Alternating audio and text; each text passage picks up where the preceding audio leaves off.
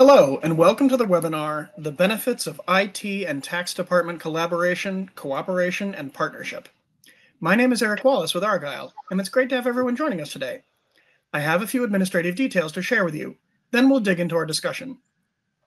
First, we would like to thank Vertex for their partnership with today's event. They've been wonderful thought leadership partners to Argyle, and they're committed to providing you with valuable content and a great overall experience. Thank you again to Vertex. We appreciate you joining us today. We welcome you to stay socially connected during today's event. For those of you who are on social media, you can follow us at Argyle Exec Forum and please hashtag us at Argyle Digital. I also wanted to take a moment to touch on our content neutrality policy, which we've curated based on the feedback we've received over the years from our members. Argyle is very proud and protective of this policy, as it reflects our commitment to ensure the neutrality and overall value of the content presented at our events. We've worked closely with our speaking faculty to ensure that you receive a set of balanced and neutral viewpoints during the session today, and we appreciate our members' support of this policy. For those of you who are seeking CPE credit today, you must answer at least 3 polling questions and remain on the session for its duration. Polls can be found under the Polls tab on the right-hand side of your console, right next to Chat. Afterwards, if you're eligible to receive credit, you'll receive an email with a link to your certificates. If you have any questions about CPE credit, please email cpe@argyleforum.com. Finally, and most importantly, please submit all questions that come up during today's event into the chat section of the interface. Before we start, we'll have our speakers introduce themselves, and then we'll begin our discussion. Kieran, over to you. Thanks, Eric. Good morning, everybody. My name is Kieran Seshagiri, and I am the practice leader in the SAP consulting practice at Vertex. Jana? Yeah, my name is Jana Zeeb. I'm the global client leader in the solutions practice for SAP. Hi, everyone. My name is Harold Birchfield. I'm a lead consultant in the SAP practice at Vertex. 16 years with Vertex, all of that time in field consulting, working on a variety of projects. Happy to be with you today. Thank you, Hal and Jana. Today, we will be talking about the benefits of IT and tax department and how collaboration, cooperation, and partnership is key to the success of a project. An overview of today's presentation. Many of today's multinational businesses are transforming their business operations to increase visibility and overall efficiency. Investments in technology, mostly led by the IT team, are one component of this transformation, and one of the major investments is the evolution to SAP S/4HANA from ECC or from a greenfield approach. IT teams are responsible for meeting tight budgets and timetables, but establishing a collaborative relationship with the tax team is a critical component to the success of this migration. You will also learn the following: how IT and tax departments can create a joint business case for including a tax engine in your business transformation, how to eliminate tax customizations across your ERP instances, and how your IT team can help increase the accuracy of your tax processes. One of the many challenges of going through this implementation is the corporate challenges. With moving to S/4HANA, there's a lot of new technical enhancements that you need to be aware of. IT typically manages the project, and like we mentioned before, has tight time frames and very strict budgets. So, Jana, one of the questions, is it critical to have tax work with IT from day one? Definitely. With any project, it's important to understand the systems and processes impacted by the change. From an ECC to S4 upgrade, it's critical to have the IT work with the tax team to understand on the IT side, right? How are taxes handled in ECC today? They need to understand the tax side. How are taxes collected on sales to customers? How are taxes calculated, paid to vendors on purchases? And they certainly don't want to break anything that's working in their ECC system with the upgrade, right? And on the tax side, tax need to understand what changes may impact the existing processes. So they definitely need to work together. By tax and IT partnering at the beginning of the project. This assures that IT is aware of the scope and the processes that it touches throughout the life cycle of the project.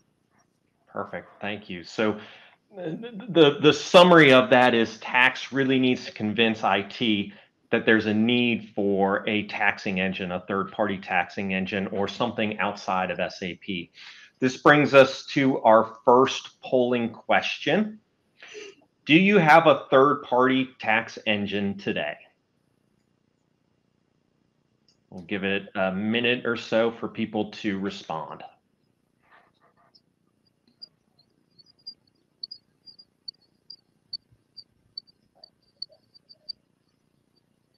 Looks like we're almost 50-50. All right, so based on that, it looks to be that 51% do not have a third-party tax engine in their ERP system today. So Jana, when we talk about having a third-party tax engine, why is there a need in the US to have a third-party or a taxing engine in your ERP? Okay. Indirect tax is complicated, as we know, and touches many SAP processes, from order to cash transactions to procure to pay and intercompany. So it has fingers that kind of touch every aspect of transactions in SAP.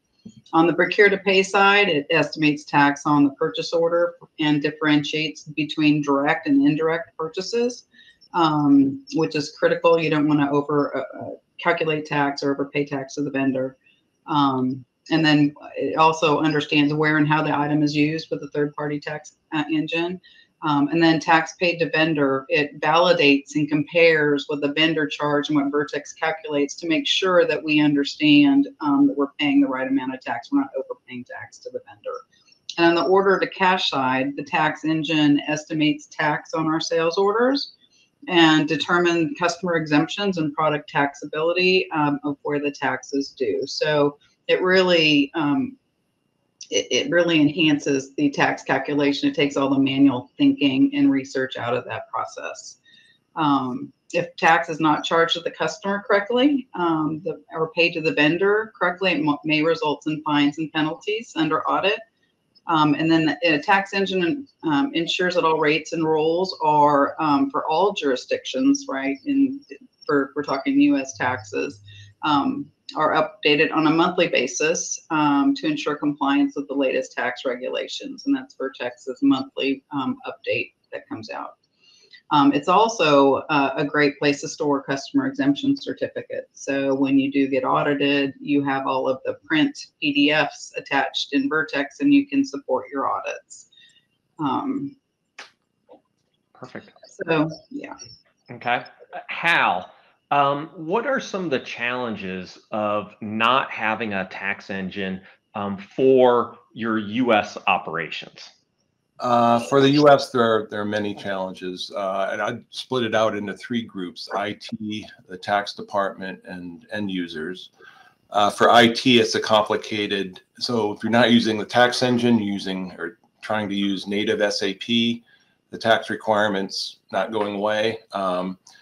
So using a native SAP is going to be an initial, very complicated initial setup for the IT group. And those resources, if you're on a project, could be better used elsewhere. And then once you're live, it's the upkeep of the rates and rules that the IT, I'd say in cooperation with the tax department, has to handle. There are 13,000 or thereabouts U.S. taxing jurisdictions. If you're using a tax engine, this is taken care of for you. For the tax department, challenges would be meeting some of the requirements. Native SAP doesn't handle exemption certificate processing very well. So you really would want to use a tax engine for that. There's also limited reporting and filing capability using native SAP. So one thing to understand is that Vertex and other tax engines are both calculation engines and reporting systems. So you're able to get your reports specific for tax directly out of the tax engine. And then finally, for end users, it's going to be a harder system to use. It's going to be error prone. They're going to be making tax decisions. And as Jana mentioned, these errors could result in customer satisfaction problems and potential fines and penalties. Perfect. Thank you, Hal. So one of the things that we've seen in our consulting projects is the perception of risk involved by adding a third-party connection, whether it's a third-party tax engine or a data warehouse or any other third-party software. There's the risk by IT that this will delay their project, that it'll extend their deadlines and not meet their directives that they have set in place. So I know in a little bit, we're going to be talking about the pros and cons of adding a tax system. But we would like to have another polling question on what is the relationship like between the finance group and the IT group at your company? Is it close and very, working together, very collaborative? Is it an arm's length? Is there open conflict and you guys struggle to resolve anything, or do you not know? So take a minute and we will go through this question.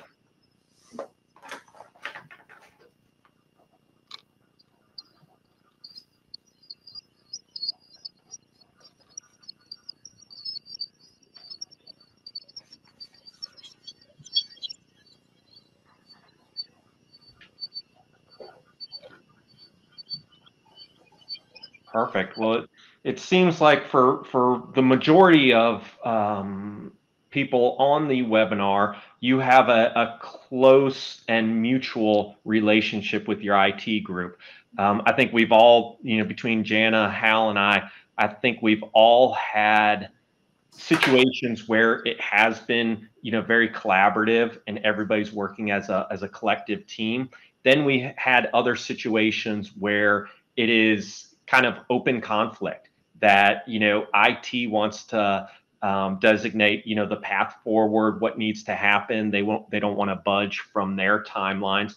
And it makes it hard from our perspective as a consulting group to come in and kind of bridge that gap between the tax department or the finance group and the IT area. So it's good to see that 57% really have a close and a good collaborative working relationship between finance and IT. Now we'll switch our focus to more of the IT specific challenges.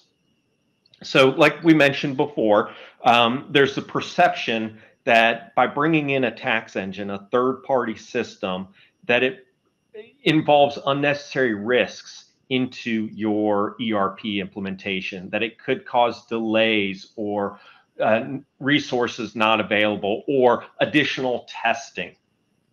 So Hal, kind of, is this an accurate perception? What have you seen kind of in your consulting engagements? It adds complexities, I'll state that. For example, duplication of customer data. We have to maintain that obviously in SAP and also in the tax engine if we're doing exemption certificate handling there. But it's less risk. You've got to measure the risk. Overall, it's going to be less risk using the engine versus attempting to use native SAP for the US.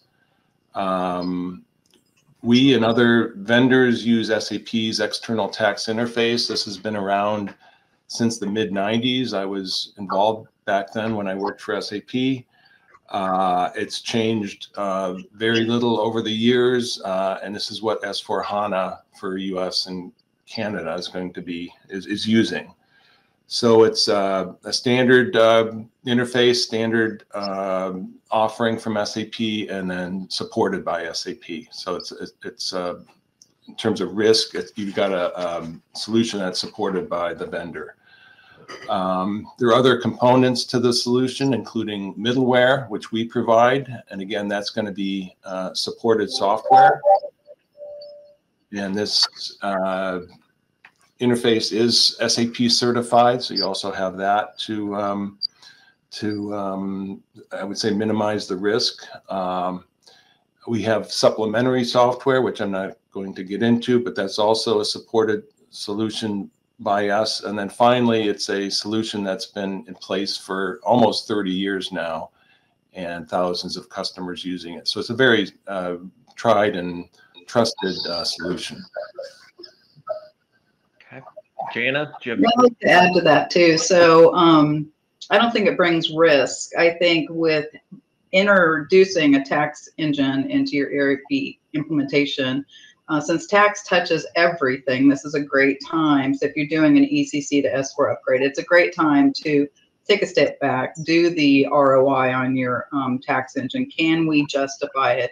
Because the breadth and scope of the testing that will be done during this upgrade is critical. And if you're going to do it all, do it one big bang and get it all done so everyone understands the new processes, and that's a perfect time to either upgrade your existing tax software or implement a new one.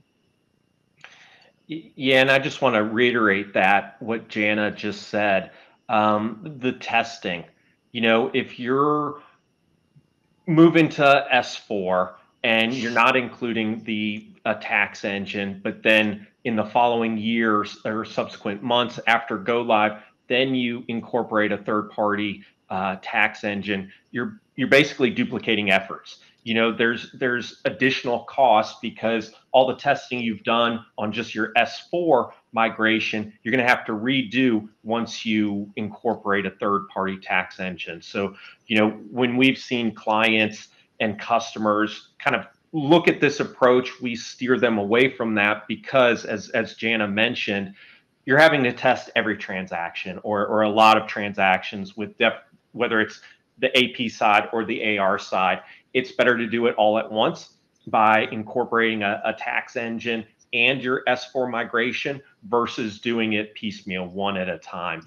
I think your resources would appreciate it better if you're testing everything because you have a full-fledged solution as opposed to piecemealing it and only having half of a solution with the S4 migration and then incorporating a tax engine later on. So definitely, you know, out of this, you need to make sure you focus on what's the end state. If you just have a S4 migration, will you in the tax department or the finance area be able to perform your everyday tasks? Or will you be hindered because you don't have a tax engine? You have to do everything manually until you incorporate a third party. So I definitely want to stress that that's key. And especially for the larger companies, when you go through these migrations or implementations, it's a lot of cost and a lot of effort. So if you're breaking it up into two implementations, it's almost double the cost, you know, versus doing it all at once. Yes, it may take another couple weeks longer than anticipated. It may not, just depending on when you start this in the process. But at least you know you're only paying those testing resources once, or if you have your own testing group, you're only using them once for these, you know, next year or so of implementation, and then they can do their normal business. And I think for the folks that have a tax engine right now, maybe it's the time to upgrade it, right? So over the years, we've done enhancements along the way in SAP proper to help with the tax functions. And now we've got SAP Accelerator, which is a suite of software that resides in SAP. So it helps us account for the tax. It helps us report the tax. It has Q monitoring tools that would help basis. It has reconciliation tools to help finance and the tax department reconcile from Vertex reporting to general ledger to the inside SAP report. So there's also additional tools that we have now for testing and customer copying and whatnot that really could add value to the project. So maybe not a full-blown implementation, but just look at your upgrade opportunities also. Perfect. Thank you. Next, we have another polling question. how extensive are your tax customizations across your ERP instance or instances, depending on the case?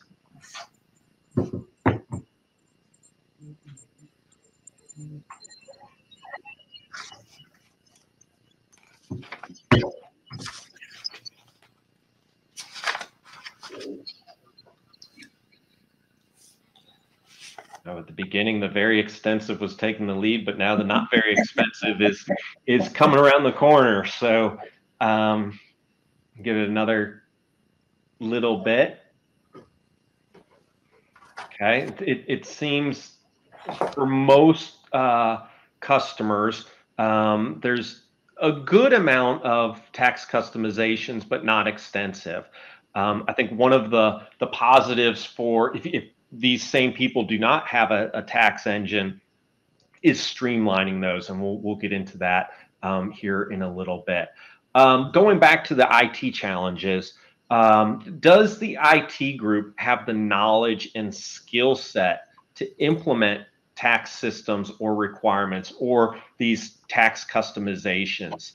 I think that's critical. Are they sophisticated enough to know what tax wants, and how? I'll kind of start with you. Well, certainly from a technical point of view, I don't think there's anything difficult or special with our systems and setting them up and making them part of the IT infrastructure. From a requirements point of view, that's obviously got to come from the business and the tax department. I'd say like any other business requirement that IT has to understand and meet.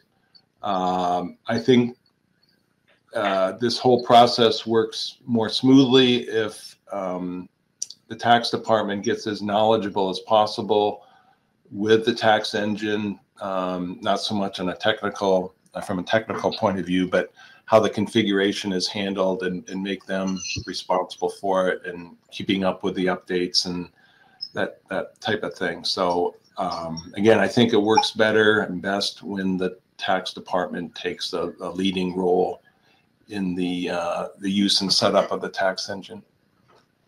Perfect. In my experience too, I think IT tends to want to know or think that they know tax when it changes all the time. But I think tax needs to lead the functional side with doing the documentation requirements and the functional solution document. So then the technical team, IT, whether that's the configuration team or the developers, can follow behind with their technical solution documents. So it's really key that you really have tax drive those requirements as they know in the nuances with taxes in every jurisdiction. Yeah, and I think that's fundamental.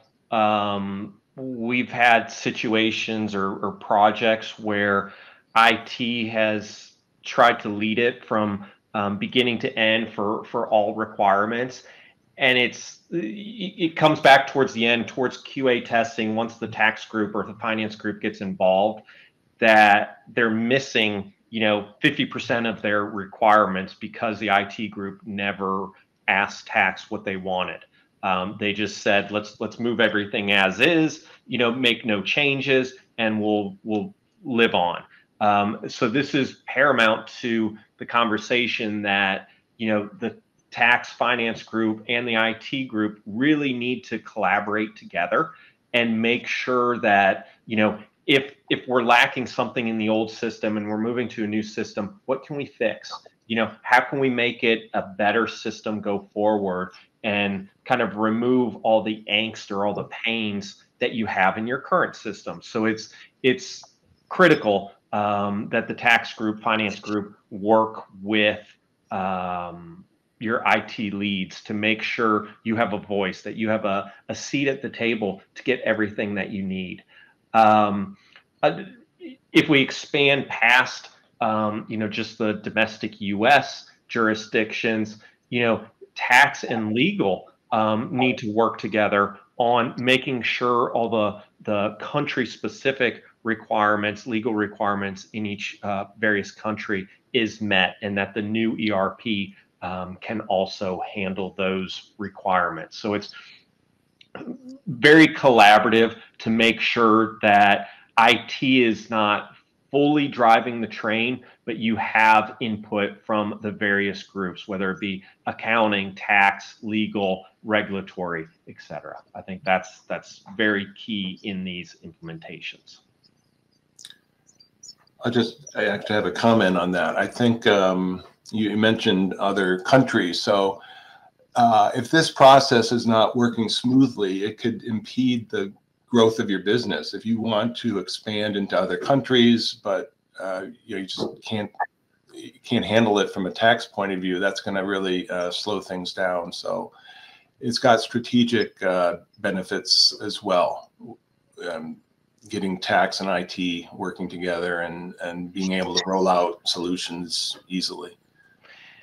And to that, Hal, Jana and Hal, throughout your work, your consulting engagements, have you seen where, tax is over here on the side trying to get their requirements known, trying to get the IT group to respond, but IT is kind of standing still and saying, no, that can be, if it's not in the main implementation, it can be released, 2, 3, 5, 6 down the road. Have you seen that a lot in your engagements?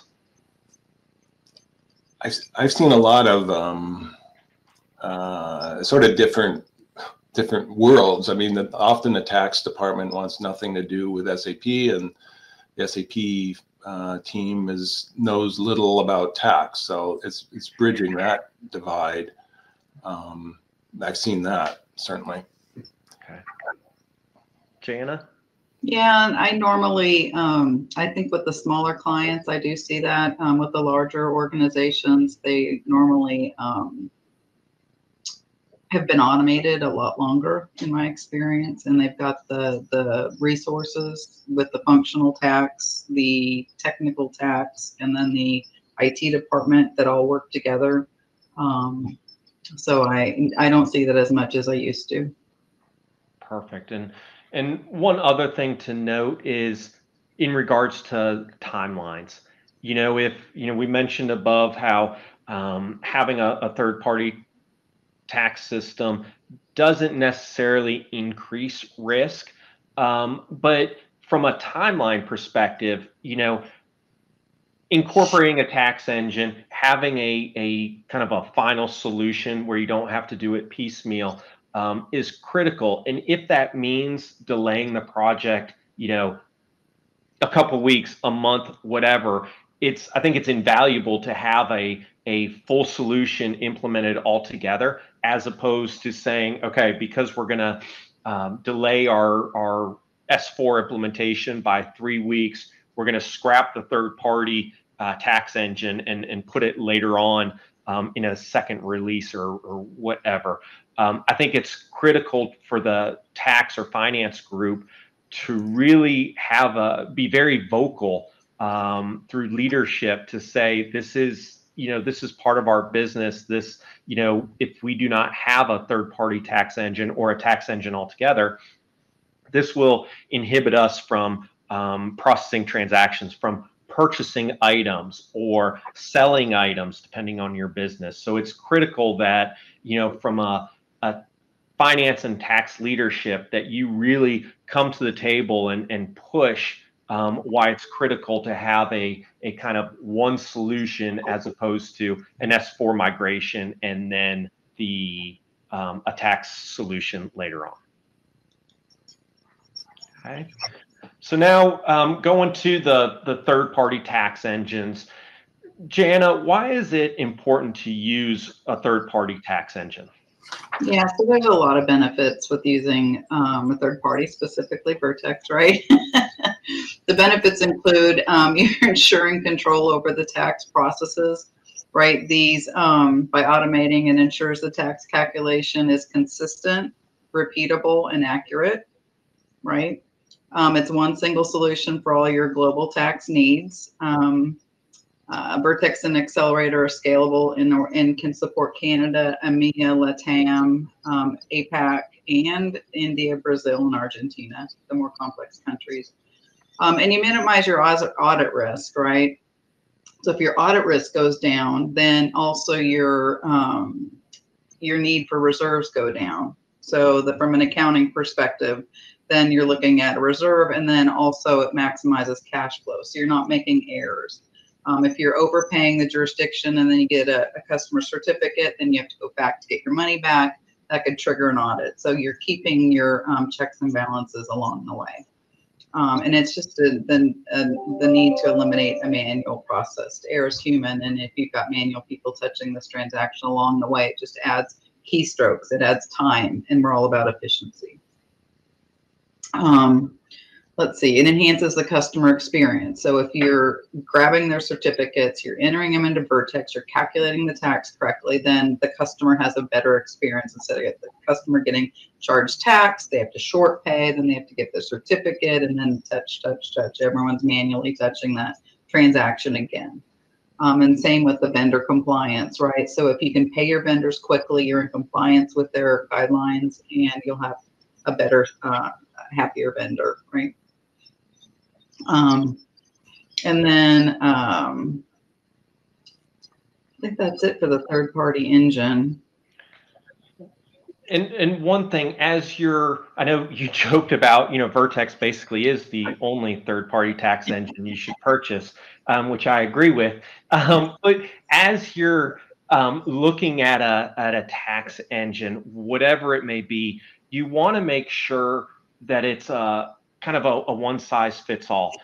Jana mentioned, having the different areas, whether it's North America, EMEA, LATAM, et cetera. You want to make sure your tax solution is robust enough to handle growth in your company.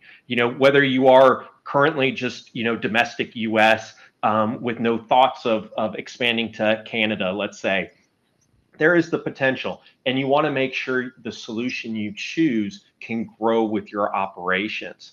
Also, kind of what I've seen at various clients on older or legacy systems where they had to have a tax engine for the procurement side, another tax engine for the sales side, another tax engine for a different set of countries. So what Vertex does is at least you have kind of that one size fits all, one-stop shopping where one tax engine, one solution kind of integrates to your sales or your procurement side globally. I think that's key for any decision as you're working through S4 migration, is making sure that your tax solution can handle everything from purchases to sales. And I would say even further, right? So if you go into different countries, but even if you just change the way you do business, if you start selling more services, if you have opening up a manufacturing plant in another country, or the different legs of your transactions, or different Incoterms, different however your business is changing, Vertex can change with you. Perfect.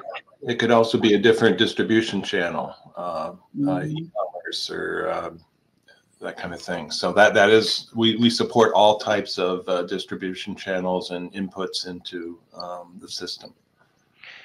And one thing that you need to consider is, as you're working through this project or the implementation of an S4, what are your pain points? What have you been struggling with manually, from a tax department, whether it's use tax accruals, whether it's manual journal entries to fix write-offs? How can your next solution, as you move towards S4, how can you automate that? What steps are needed in order to reduce the manual touch that you're doing today? Because as a tax leadership, anything you can do to automate the processes, to reduce, as Jana was saying, the kind of manual keystrokes, anything you can do to reduce that will save you money in the long term. So going to the next area, as you work through implementation project, what should you be considering? What pieces are there to consider? Jana, I'll turn it over to you. Yeah. So I think at first you need to develop a business case, right? What is our business case for a tax engine or upgrading a tax engine, et cetera, enhancing it? So we've got increased efficiency that we've talked about, improved accuracy, right? And improved accuracy for the accounting of the tax. So it's not only important, as Hal said, to calculate the tax, we also need to report on it, and then we need to account for it. If we have a purchase, is it going to be expensed? Is it going to be recovered? Is it going to be accrued? So the accounting of the tax is critical along the way also. Like Kieran said, the agility for future changes. It decreases IT involvement. A lot of these tools we have now actually pushes that onto the tax department so they can maintain more of their processes internally and not rely on IT. From a tax functional perspective, because we supply the rates and rules, there's just a decrease in the amount that the tax department has to research rules and regulations, research tax rates, because tax rates change depending on how your transaction is structured. You're shipping from one state to another, it's a seller's use tax rate. Within the same state, it's a sales tax rate. And if you're purchasing items where the vendor didn't charge tax, it's a consumer's use tax. And that then expands once you get into Canada and the VAT countries.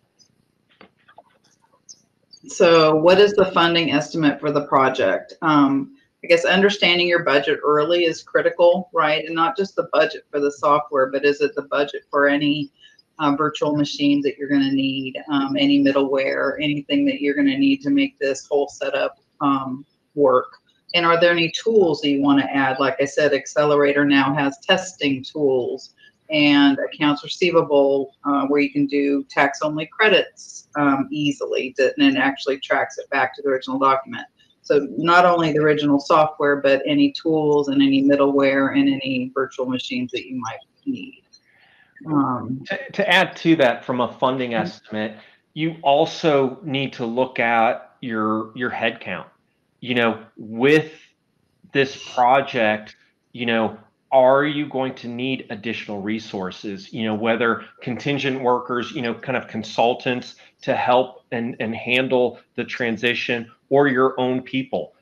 What is going to be dropped as your current staff is working through these implementations? Or is there more of a benefit to outsourcing some of this effort because your current staff is bogged down in day-to-day operations? That definitely is key for the funding of the project, and how different companies work through it. A lot of times, to help the tax people, at least, this is an IT funded project. So when it comes to budgeting and stuff, the tax group or the finance group doesn't have to have the funds in their budget. It all comes from the massive IT budget that every company has. So it's kind of a win-win, at least for the tax groups. I know, at least from clients that I've worked on and prior, it was always part of the IT cost. So get it in during this time, as opposed to carving it out specifically in your tax or finance budget. One of the other questions is, the priority. Does this take priority over another initiative? If you're buying or selling a area of your company, or other projects you have, kind of where does this implementation stand as opposed to all the other work that needs to be done? And then that, of course, goes back to headcount and how many additional resources do you need to effectively implement this project. Other questions are, who's going to champion this? Is it the CIO and the CFO championing it together? If it is, you need to make sure your voice is heard to your respective leadership, whether it's the CFO or CIO. Make sure they are aware of the pain points or what is needed in order to make this successful. And tax does touch every aspect, right? So you could do a team approach from procurement to order to cash to master data to credit collections to finance to tax to internal audit, right? So all of these people can have a voice and collectively, make the case for either upgrading a tax engine or implementing one. And I think another question is the return on investment, your ROI. After the implementation of, your S4 migration and a tax engine, what do you gain? Is the gain more of automation where you have the potential to either reduce headcount or restructure that headcount where they're now being more proactive or more able to do better work instead of just fixing past issues or tax accruals, etc.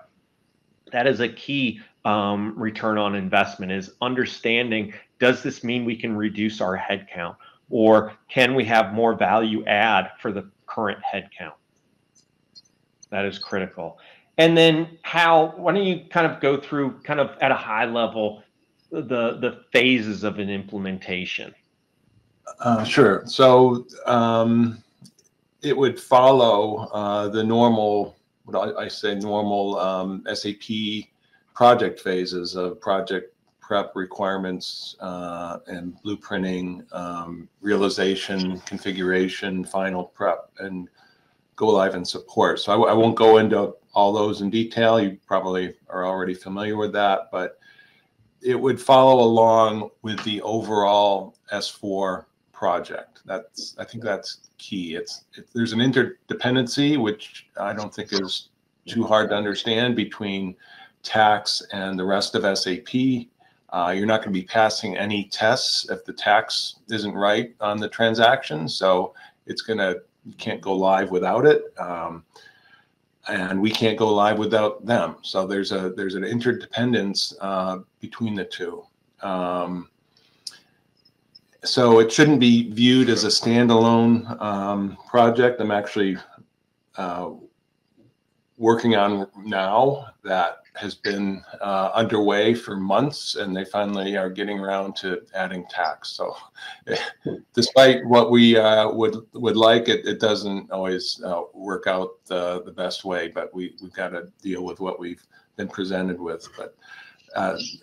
But again, it shouldn't be viewed as a standalone project. I would actually view it as a component within the system, maybe a subset of FI, but it's that critical to the overall success of the project and meeting the business requirements. Perfect. And as Hal mentioned, testing, throughout the process of gathering requirements, determining what's needed, the testing, what nuances do you have in your business that require extensive testing? Are there specific transactions that have always been an issue? Make sure those are part of your test case. You don't want to just test the easy transactions, but make sure you have a robust testing plan that captures all the critical or high stakes transactions, and also the ones that are very unique or troublesome. You want to make sure, from a testing perspective, that you cover everything. Thank you, guys. All right, so 5 reasons why a tax engine beats a native ERP for tax calculations. I know we've covered a lot of these prior with Jana and Hal, but I wanted to reiterate some of these. So first, it helps to reduce or eliminate monthly tax research. By having a tax system, it comes with all the rules and rates that are the company researches for all the jurisdictions, whether it's global or whether it's just domestic U.S. For example, Vertex, it's over 19,000 jurisdictions worldwide. To have a staff to handle all of the research, either on a monthly or every few month basis, would be huge. So it's better to have a tax engine that handles all the research for you. Now, with everything, depending on your line of business, you may have specific services or products that you sell that you do need to still research and customize in your tax system. But at least the majority of your products and services you buy and sell will be through a third-party tax engine. Eliminate the monthly tax content updates in every system. As we mentioned, if you solution with Vertex, you have kind of a one system that touches everything, touches your purchases, your sales, your cloud environments, your CRM systems. So by having a central tax engine, you don't have to update 10 different systems every month. You just update one system and it takes care of it globally. The third point, more precise tax calculations on complex scenarios. We've all seen it where people have customized their ERP to solution the tax requirement. With a third-party system like Vertex and with Accelerator in SAP, a lot of the workarounds are now automated. You can have an easier solution through drag and drop screens to handle your more complex scenarios.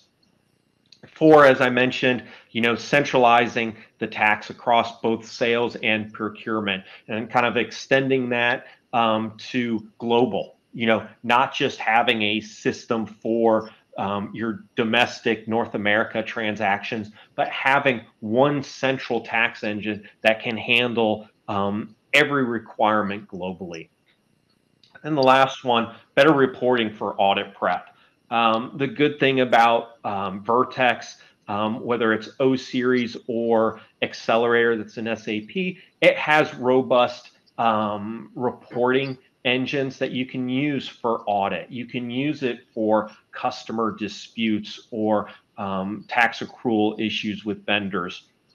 The best thing about the Vertex suite of products is what they can do to help combat audits and help you present your case on why you accrued this or why you did not accrue, or from a sales perspective, why you did or did not tax a particular product or service.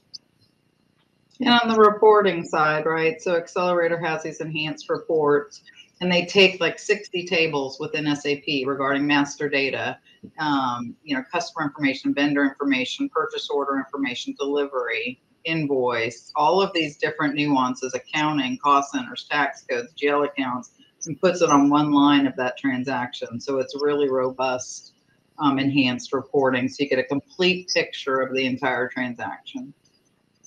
Thank you. I'll also make a comment on the reporting for filing. So if you're using a tax engine such as Vertex, you now have the possibility of, if you're using an outside provider to do your filings, you have the possibility of bringing that in-house because you can generate a returns export file, and then that would feed a filing solution. So that's another option you have with the tax engine. Perfect. Thank you, guys. Here, slide on Vertex by the numbers. We've been in business for over 40 years. We service about 60% of the Fortune 500 customers. We're in 195 plus countries, over 20,000 jurisdictions globally, over 800 million tax rules which I don't think I've ever counted, but that sounds about accurate. We do have a robust team of tax researchers that help to ensure that for every update that we produce on a monthly basis, that it is accurate, that we are screening all of these 20,000 jurisdictions to make sure we capture all the changes, whether legislative, statute, or whatever. We capture those in our monthly updates. Like we mentioned, Vertex is a powerful end-to-end solution.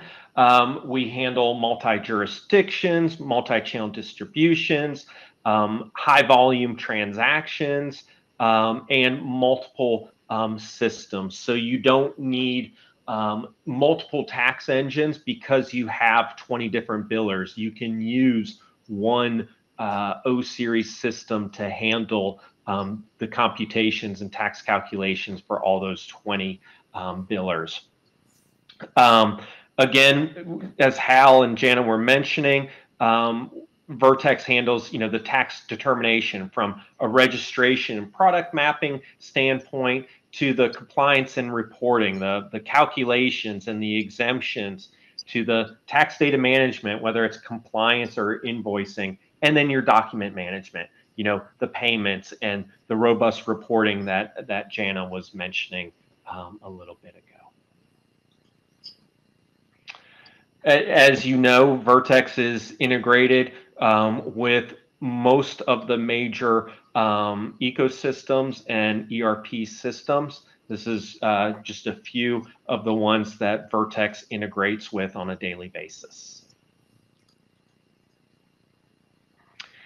And then with specifically for SAP, both the ECC side and the S4 side, I mentioned the Vertex Accelerator. That kind of changes all the config from separate ABAP coding to bringing it all in-house in one system into the Vertex Accelerator, where you can have your tax codes and data mapping and your conversions and detailed reporting all in one area.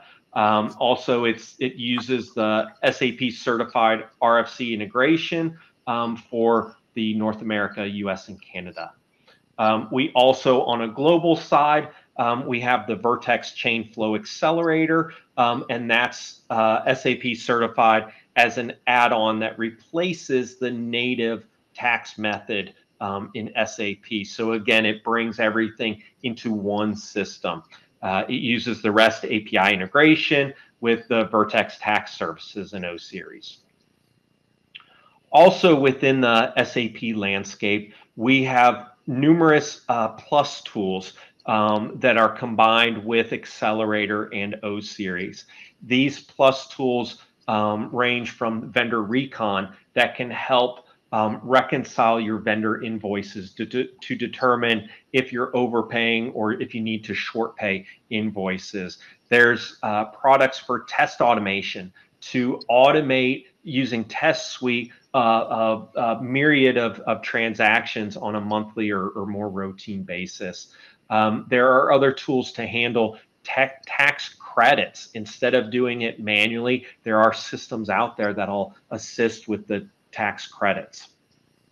They're all compatible with the SIC as mentioned above, along with tax services and the web services integration.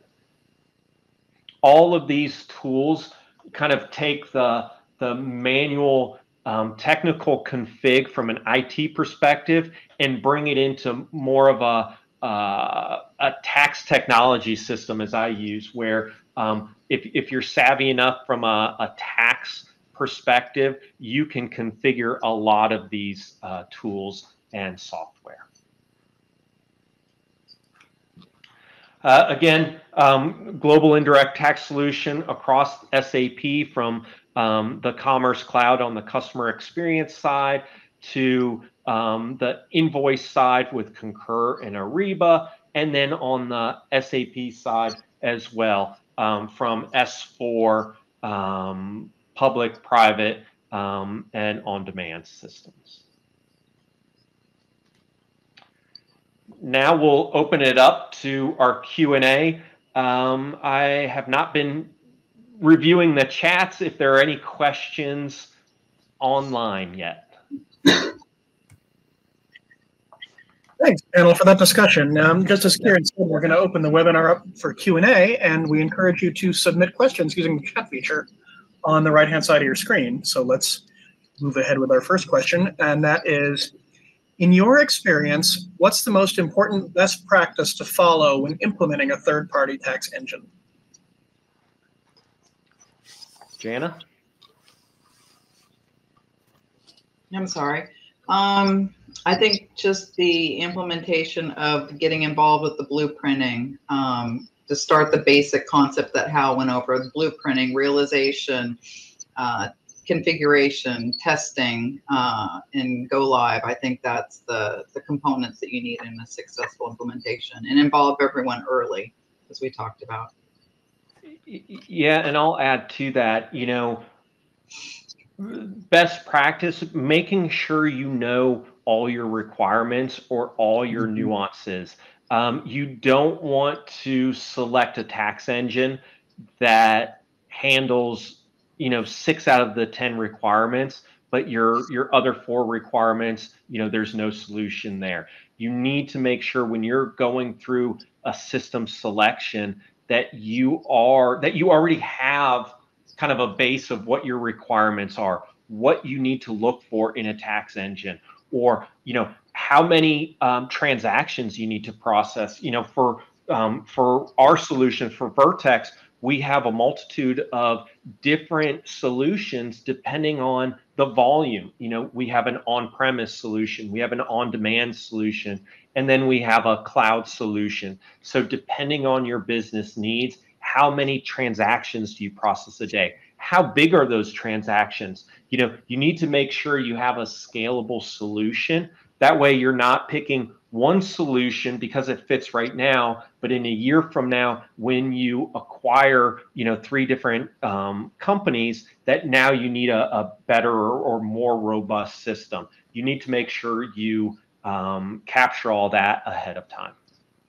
And I think on the requirements too, is I find the best projects are really detailed in their requirements. So if you know the tax data needed to get it to it, how Vertex uses the data or another tax engine, you know, what are the addresses involved, bill to, bill from, ship to, ship from, right? Know that, have that identified, know what your product taxability is in your service, and have those requirements really detailed, and then that will be the basis for your testing, right? So, and then you can really configure to those tests as long as you understand the flows and the data, it'll be more successful. I know Robert asked a question about migrating from on-premise to like a more of a SaaS approach from a tax engine perspective. Robert, it really depends on kind of what we just mentioned, you know, your transaction volume, how sophisticated you are. I think from just looking at it from on-prem versus SaaS, you know, with a on-prem solution, and I'll stick with Vertex, you or your IT group has to do the monthly updates. If there's a service release or an SR release, your IT group has to handle that. Versus if you move to a more SaaS model, then Vertex owns that.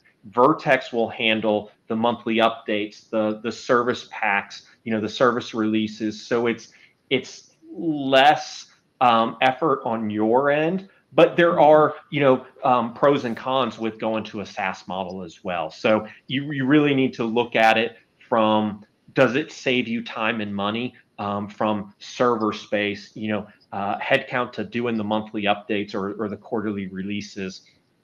Kind of, there's multiple different factors to look at. Hopefully that helped. And I know we are running short of time. Eric, I'll turn it over to you. Thank you. I was just about to say that unfortunately that's all the time we have for questions today. Thank you, Hal, Kieran, and Jana, for this amazing discussion, and thank you everyone in the audience for participating in this fantastic webinar, and enjoy the rest of your day.